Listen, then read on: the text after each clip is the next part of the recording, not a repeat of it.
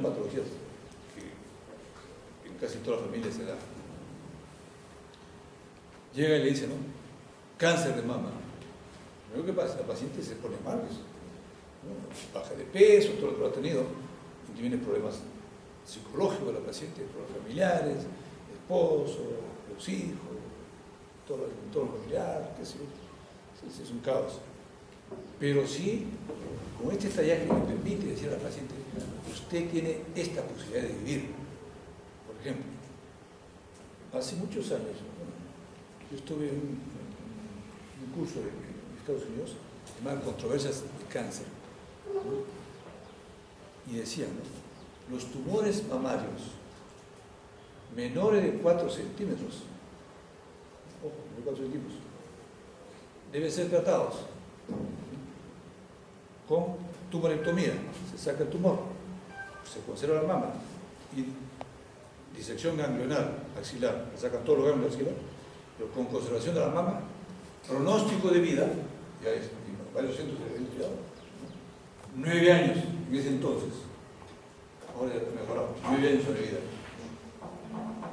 La mujer le dice, tiene este problema, tiene un tumor de 3.5 centímetros o 3 centímetros. Entonces, si usted se hace solamente resección del tumor, vaciamiento ganglionar, 9 años de vida.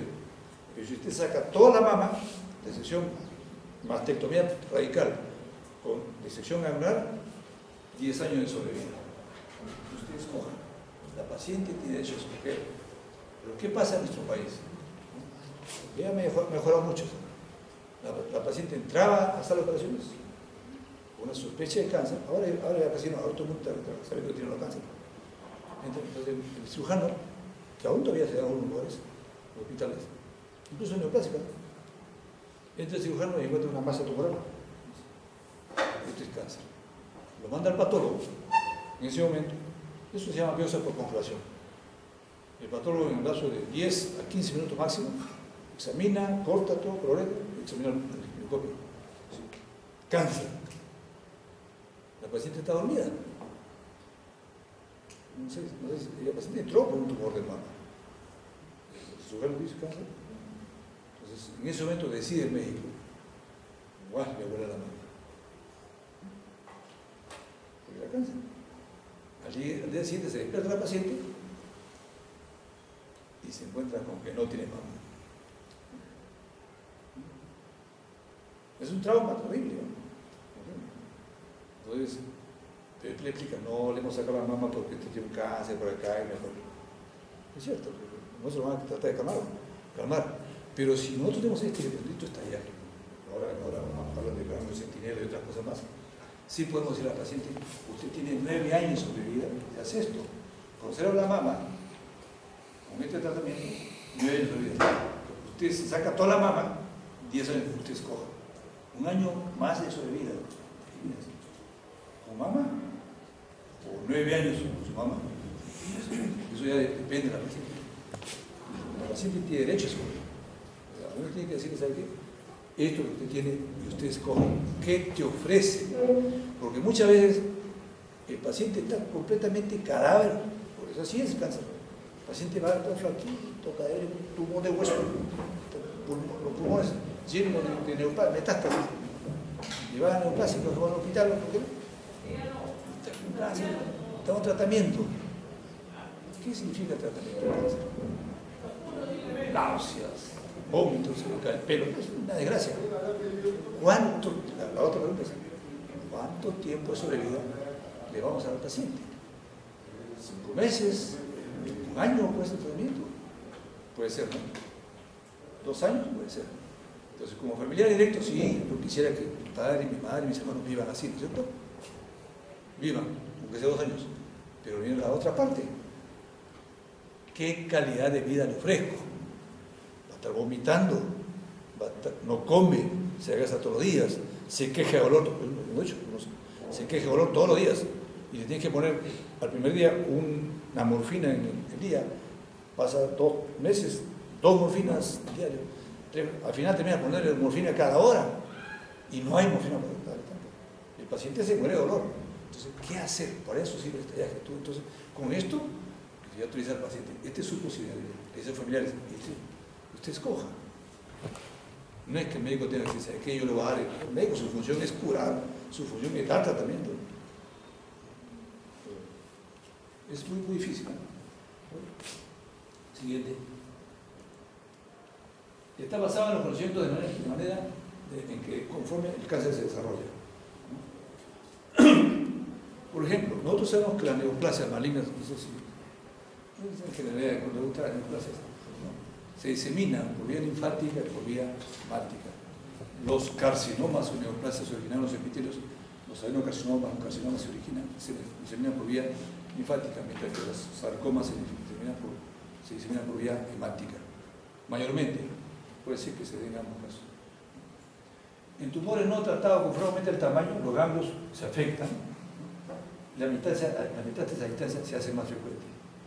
¿Cuáles son los órganos blancos más frecuentes? Aquí llamamos órganos blancos, órganos que son susceptibles de recibir metástasis con más frecuencia.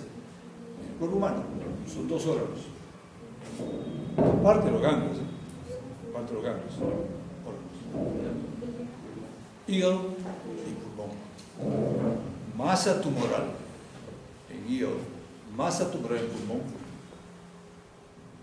Tenemos que pensar que es un cáncer de hígado o es un cáncer de pulmón, pero también tenemos el derecho de pensar de que eso es una metástasis. Hay características ya, cuando me toca hacer la parte de hígado, pero ojo, masa tumoral en hígado o en pulmón es un problema serio, porque nosotros no sabemos si es primario o es secundario. Si es primario, puede que tenga chance de tratarlo, si es chico. Pero si es secundario, ya, ¿para qué? Ya tiene que darle quimioterapia, no, ¿qué vas a operar? Por ahí debe estar el cáncer. Próstata, riñón, colon, estómago, tiroides, ¿dónde deberá? Hay que hacer tu investigación. Siguiente. Entonces, dice, esta clasificación está basada en la premisa de que los cánceres del mismo sitio anatómico de historia mezclan patrones similares de crecimiento y evolución. Por ejemplo, el cáncer de próstata da metástasis más frecuente a vértebras de la columna lumbar, allí. O cáncer de colon, cáncer de mama, más frecuente a hígado, páncreas. Mientras el cáncer de tiroides, cáncer de estómago, frecuente a pulmón. Eso no vamos a preguntar simplemente para que ustedes sepan cómo se. Eso no es de ahora. Pero el comportamiento de los cánceres usualmente son iguales, usualmente. Hay unos que se disparan a otros, por eso se llaman cáncer. Los criterios del TNM, ¿no sé? Es tumor, ganglio, metástasis. Tumor, T, tumor, N, nódulo, es ganglio, metástasis. Por ejemplo, el sistema TNM debe ser definidos para cada tumor en cada sitio anatómico. Acá tenemos T, crecimiento local del tumor. Esto tiene que estar una gradación. N, la ausencia o presencia de metástasis a ganglios linfáticos. N, o sea, compromiso de ganglios linfáticos. Y M, metástasis a otros organismos a distancia. TNM. El sistema TNM, por ejemplo, N0. ¿Qué significa N0? Sin compromiso ganglionar. Es un buen pronóstico. Quiere decir que está localizado en el órgano primario, ¿no? Eso es bueno. Lo primero cuando uno recibe una muestra quirúrgica, ¿no? Colon, mama, o hígado, o lo que quieran, estómago, tiene uno que examinar el tumor, ver hasta dónde compromete, qué plano compromete, y buscar todos los ganglios posibles que estén alrededor. Buscar todos los ganglios. Entonces, para determinar si que dice, o sea, uno va a encontrar que es una masa, pero encuentra que los ganglios regionales están negativos. El pronóstico es mucho mejor que el otro. Mientras se ve N0, el pronóstico es bueno. Entonces, N1 a N3. Estos hay compromiso de los ganglios, ¿no? Esto de acuerdo a cada órgano, de acuerdo, se Se clasifica N1, N2, N3 de acuerdo al compromiso que puede ser, por ejemplo, de 15 ganglios que le sacan al paciente en colon, posible, menos de 5 es N1, de 5 a 10, o de 6 a 10, N2, de 10 para adelante, de 11 para adelante, N3, de acuerdo a la cantidad de ganglios comprometidos. Compromiso ganglionar. M0, sin metástasis, no hay metástasis, ni a pulmón, ni a hígado, ni a otra estructura. N0 es lo ideal. M1 quiere decir que hay compromiso. Ahora a distancia. Si usted tiene un N1 o N2 más esto, no estoy muy mal. Pueden tener esto y así. Quiere decir que todavía tienen chance. Pero si tienen este y este, ya pulmón. Siguiente. Por ejemplo acá, el estadio 0. A esto voy, ¿no? Digo, menor estadio, mejor pronóstico. Paciente susceptible de tratamiento. El carcinoma, por ejemplo, el carcinoma in situ, ¿no? De cuello uterino. Ustedes han visto la imagen en su práctica. ¿No? Está limitado al epitelio, sin compromiso de la basal. No rompe la basal. Quiere decir que su pronóstico es bueno, porque un carcinoma in situ, el tratamiento es solamente quirúrgico. No hay compromiso ganglionar porque no hay compromiso de ganglios, no hay metástasis. Mientras la basal esté respetada, no hay ganglios ni metástasis. Entonces, estadio 0. Tratamiento muy exitoso. Entonces, hay que saber dar las noticias al paciente. Luego decir, ¿sabe qué? Usted tiene cáncer. Y, bueno, primero expliquemos al paciente qué tipo de cáncer tiene. Porque no todos se comportan igual. Y cuál es su estadio, cuál es su protocolo. Cuando estemos seguros, si le decimos, ¿sabe qué? Y este es su pronóstico. Te hace un montón de preguntas. Lógico, porque está con cáncer, tiene que saber cuánto tiempo le queda sobre vida, qué hacer, ¿no? Y va a tocar la puerta de muchos médicos. Mientras que el estadio 1, 2 y 3, ¿no? Los números mayores indican enfermedad más extensa, ¿no? Más pequeño, tipo 1, por ejemplo, 3 centímetros, por decir, ¿no? Puede ser, de acuerdo a la localización, tipo 2, mayor tamaño, tipo 3, un gran tumor, ¿no? Y con designación, ¿no? Acá, ganglios linfáticos, o puede comprometer órganos vecinos por crecimiento vecino. Y el estadio 4, ya es el estadio más complicado, ¿no? El cáncer se ha designado a otros solo metástasis, a hígado, pulmón, próstata, cerebro, a otras estructuras. Acá es el problema, ¿qué hacer con este paciente? Ya eso es cuestión de cada uno y ver qué hacer. Es un arte. Lo ideal es que sea estadio 0. Se puede detectar. Por eso es que los despistajes a esto, los despistajes apuntan a esto, a encontrar este estadio. ¿No? Tanto el pulmón, tanto el estómago, colon, pequeños neoplasias que están limitadas a la mucosa, su mucosa gástrica, o colon, in situ, o pulmón, ¿no? Cuello uterino, están pequeñitos ahí, o mama, pequeñitos, menos de 3 centímetros, 4 centímetros, pues hay que sacarlos. Mientras que ya uno dice, tiene estadio 2 o 3, ya cuando operan y encuentran esto, queremos ofrecerlo.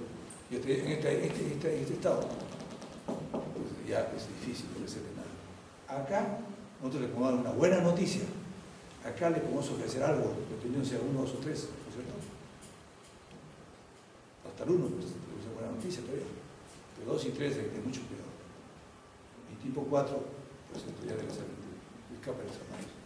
Siguiente. Acá está un estadio 0, porque la neoplasia está, ¿usted ha visto?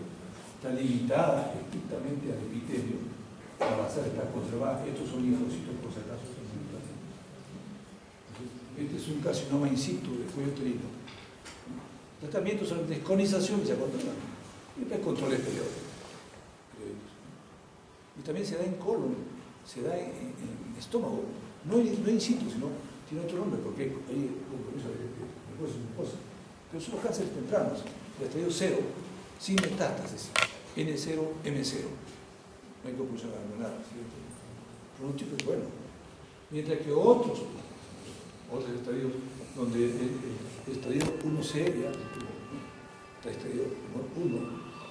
Miren ustedes, yo estoy llegando a las 5:30, más o menos. Sí, señor. Entonces, este tumor de ustedes está entre 1 o 2 centímetros, ¿no? Su diámetro mayor es un tumor de mama. Existe el tumor, pero pequeño, ¿no? Entonces, es T1, tumor pequeño, N0, no hay compromisión ganglionar, M0, no hay metástasis a órganos. Entonces, sobrevida de ustedes, 95%, es lo que le decía.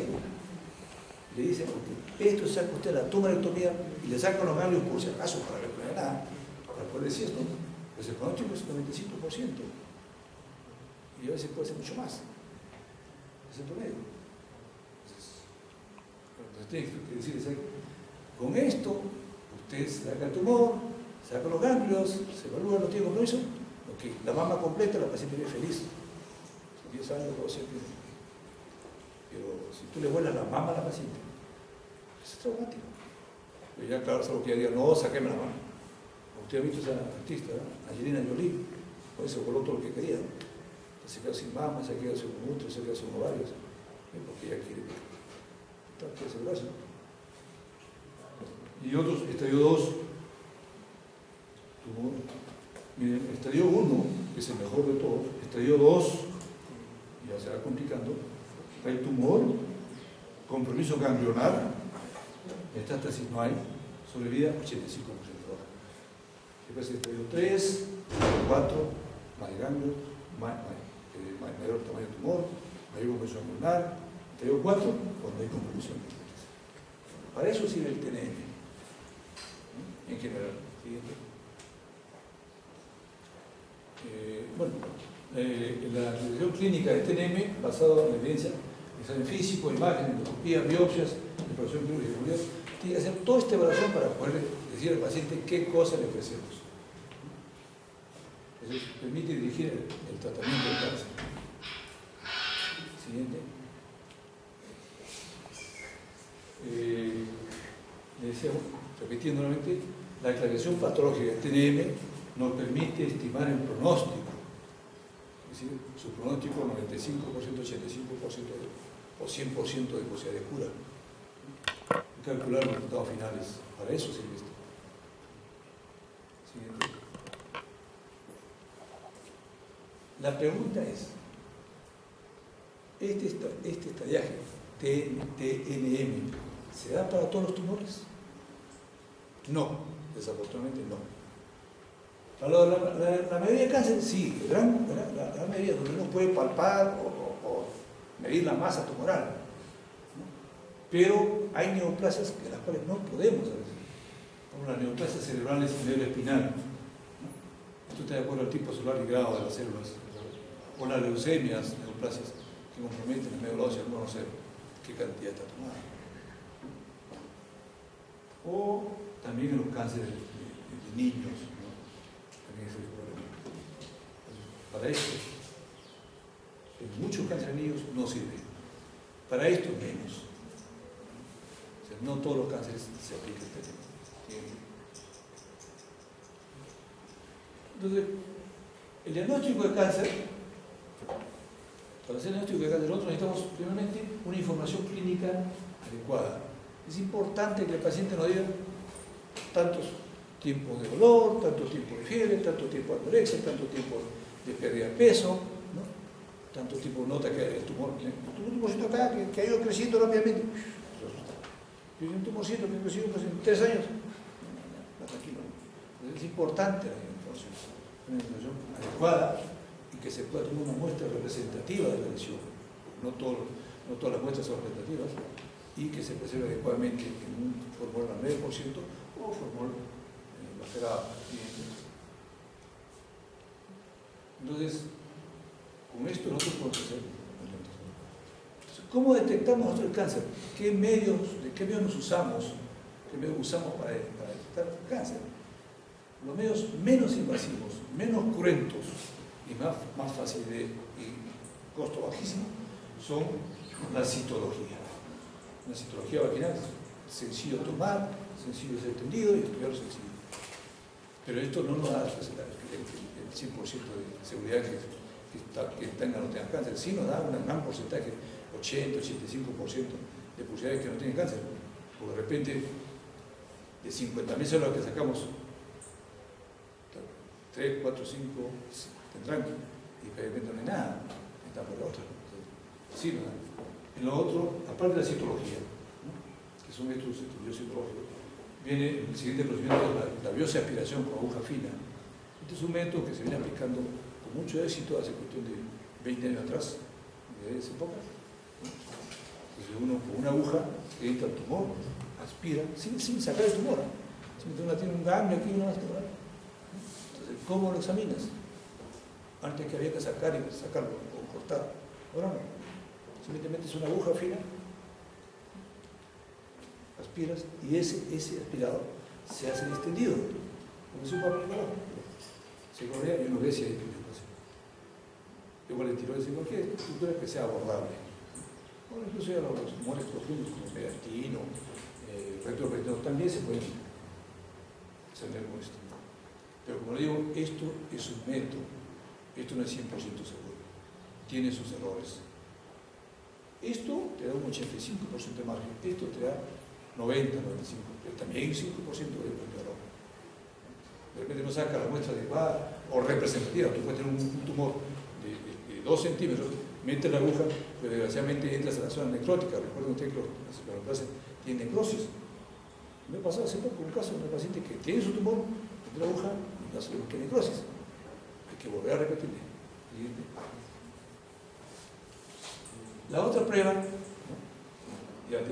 después de esta, de la citología, la aspiración, viene la prueba de la biopsia quirúrgica, corta un pedazo, lo manda para todo el estudio, es más completo.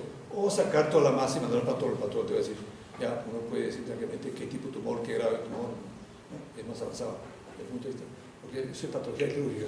La otra parte, porque a veces tenemos neoplasias, sobre todo en la plaza, neoplasias bien diferenciadas, no hay un problema. Bueno, las neoplasias metastásicas, ese es el problema. ¿De a dónde viene? Una adenocarcinoma metastásica ahí, te ponte a pensar. Viene de vesícula, viene de páncreas, viene de ovario, viene de colon, viene de estómago, viene de tiroides, ¿de dónde? Para eso nos sirve la inmunohistoquímica. Utiliza unos marcadores de superficie que van a marcar las células de estirpe celular que da origen al tumor. Por ejemplo, entonces, si es de próstata, si es antígeno prostático específico, donde esté la neoplasia lo va a marcar las células. Entonces, permite la inmunohistoquímica categorizar tumores malignos indiferentes, sobre todo, decía, los indiferenciados, aquellos que no sé dónde viene, ¿qué es eso? O categorizar las lesiones, son linfomas.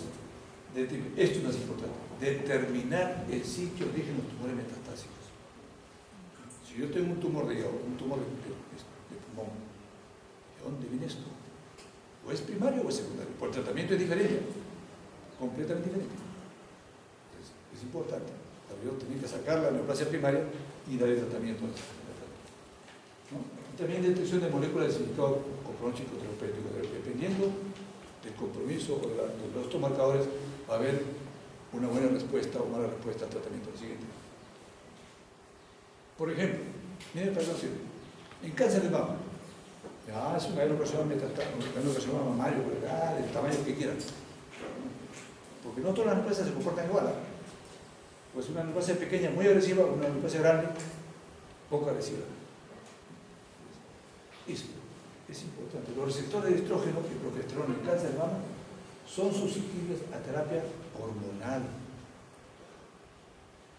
Si la mujer tiene un cáncer de mama, estrógeno positivo, progesterona positiva, CRB2 negativo, Ki67 negativos, felicitaciones, pronóstico bueno, no necesita quimioterapia, el paciente no se va a caer el pelo, el paciente no va a vomitar, sería tratamiento hormonal y responde al tratamiento, por más grande que sea la neoplasia.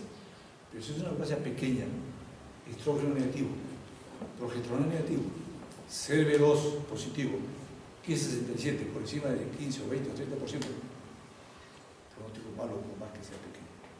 Eso no va a permitir decir la agresividad. Entonces, acá dice, cáncer de mama, receptores estrógenos o progesteronas son el mejor pronóstico. Para eso sirve nuestra química, no solamente para dar el pronóstico, sino también para decir el origen o el estirpe celular que dio origen a esa neoplasia. ¿Sí? Tenemos la otra, la patología molecular, que es lo último que se está haciendo. Aquí en Perú se hace neoplasia simplemente. Muy poco, estamos empezando con proliferaciones benignas, policlonales y monoclonales. O sea, cuando las proliferaciones celulares son policlonales, son benignas. Cuando son monoclonales, son malignas. ¿Qué significa esto? Las células neoplásicas son de una sola clona, un solo tipo de célula, arrasa todo. Y si tú ves células B, células T metidas en un ganglio, feo, ok, ese es benigno. Fue una masa, un crecimiento tremendo, pero son dos clonas que están metidas ahí. Pero si solo proliferan una sola de ellas, eso es maligno. Para eso no sirve. La detección de transformación de cromosomas también, como el sarcoma de Ewing, que es una neoplasia frecuente en niños. La siguiente. El pronóstico de la neoplasia maligna también nos permite, la patología molecular, ciertas alteraciones genéticas asociadas a su peor pronóstico. Por ejemplo, los oligodendrogliomas, hay pérdida del cromosoma 1P y 19Q, que responde al tratamiento, y otras no. ¿De acuerdo? También nos permite detectar la enfermedad residual mínima.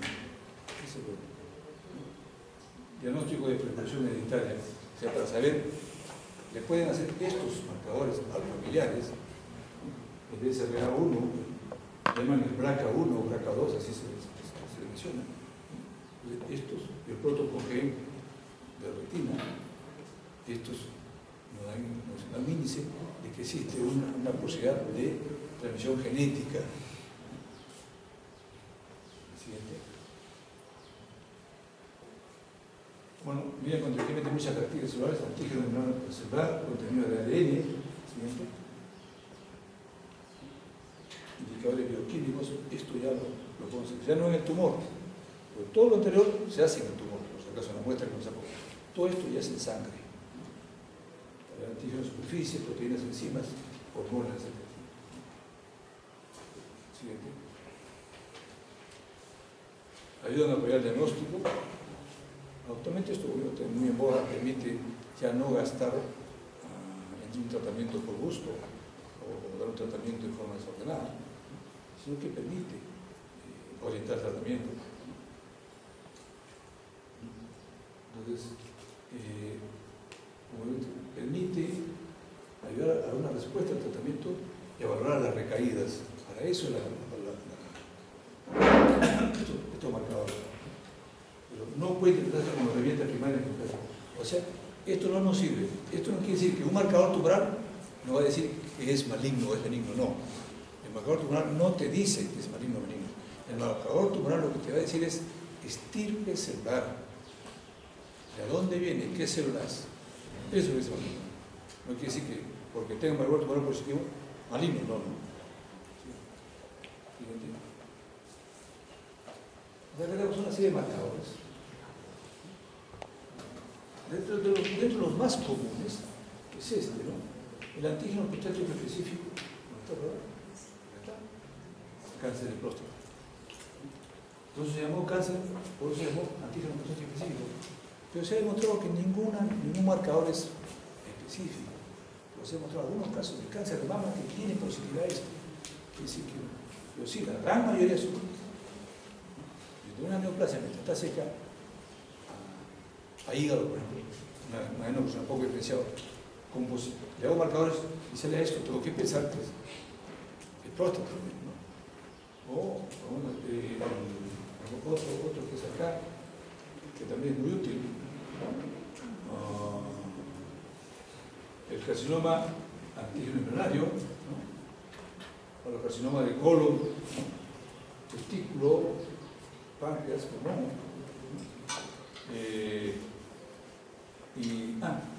El neoplasia neuronal específica. ¿Te acuerdas? Seguro este tumor que da una serie de síndromes para neoplásicos. sino una extracción de tumores de células pequeñas. Porque son estas células. Esta sustancia es una sustancia neurosecretora que secreta ese tumor. Y acá todos los nuevos marcadores moleculares que nos permiten ver el pronóstico, ¿no? El tratamiento, nos permiten ver qué posibilidades de que los familiares puedan tener la neoplasia. Para eso, y esto está en nuestro país recién empezando, no hace muchos años estamos en esto, ¿no? Pero